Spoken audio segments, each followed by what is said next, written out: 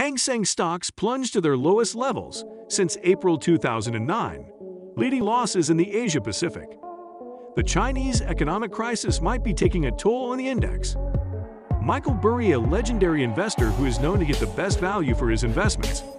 Today, we are talking about Michael Burry and his recent views on why he thinks China is an excellent market to buy. Now Michael Burry has said it is time to buy China, and he feels that the world order will change drastically in the coming time. Yet how true is this statement from him? Is there indeed an opportunity in China for you to grow your money? To find out, stay tuned to the video till the end. Michael Burry is enthusiastic about something: the Hang Seng Index in this scenario. Michael Burry observes that meeting the new boss is the same as meeting the previous boss. After 25 years, Hang Seng Index finally returned to 1997 levels. However, the GDP multiplied 18 times. In 1997, the valuation was 20 times earnings, 10x EV divided by sales, 3x tangible book, now 7-to-1. It is worth noting that 3 of the most recent premiers served 3 terms. Hidden links to a chart that shows the Hedger Index, which has dropped significantly.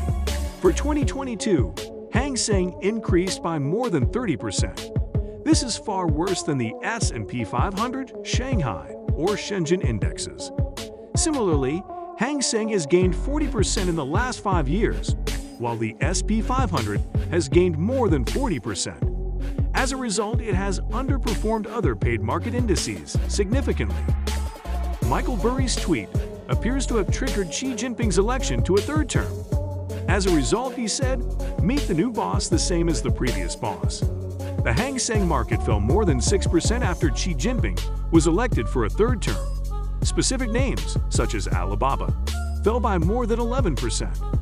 As a result, Michael Burry implies that the Hang Seng may be pretty inexpensive in general. But it begs whether Michael Burry is correct, or whether investing in the Hang Seng Index carries considerable dangers. What are the chances that this is just a value trap? Prices may be low because they should be low. What exactly is a value trap? A value trap is a stock or other investment that looks undervalued because it has been trading at low valuation metrics for an extended period, such as price to earnings, price to cash flow, or price to book value. If you invest in them, you are taking a significant risk. As growth prospects improve, the cost of capital may have risen or been on the verge of growing. Let's start by determining whether Michael Burry's value metrics are correct. Does Hang Seng appear to be cheap in nominal terms? Hang Seng has completely collapsed. Throughout 2022, it has essentially nosedived. It has crashed and dropped by more than 30%. It appears to be continually heading lower, as we indicated when Xi Jinping was elected for a 3rd term. However, even before 2022, we witnessed concerns with the more significant tech sector and accounting issues with property developers, which caused a negative vibe. It also demonstrated that the property sector was a bit of a house of cards. China Evergrande was likely the classic case, although other examples, such as Country Garden, faced similar problems, although not to the same extent as China Evergrande. There was also a tech crackdown, which impacted corporations such as Alibaba. As a result, several of these stocks were dealing with broader regulatory and price difficulties, justified a decrease in valuations. Looking at the valuation indicators, we can see that stock prices have fallen, just as Michael Burry predicted. Not long ago, the Hang Seng Index's average price-to-earnings ratio was 20. It is now roughly 7 times that make products appear cheap.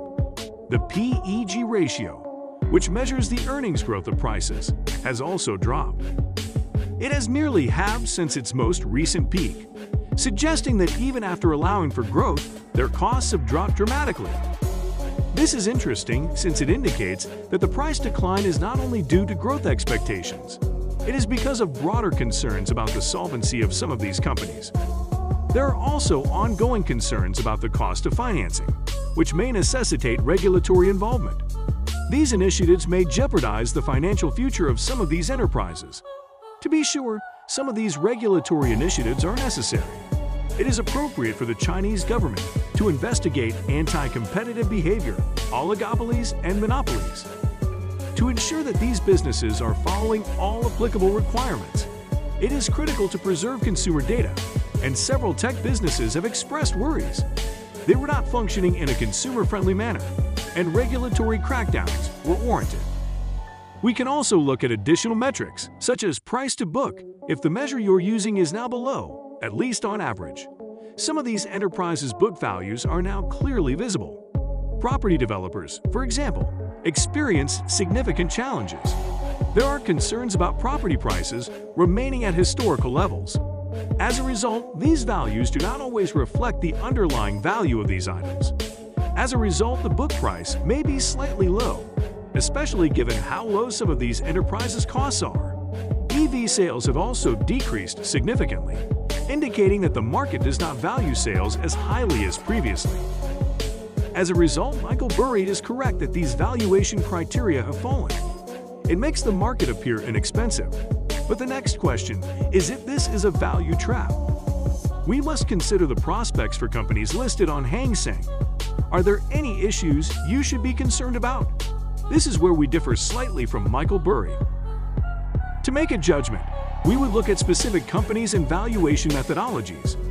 You will notice that these companies face significantly more significant micro-type challenges when we do so. So what are the roadblocks preventing us from completely embracing Michael Burry's remarks? The risk created by regulators. Some regulatory interventions have occurred in the past, and some of these make much sense.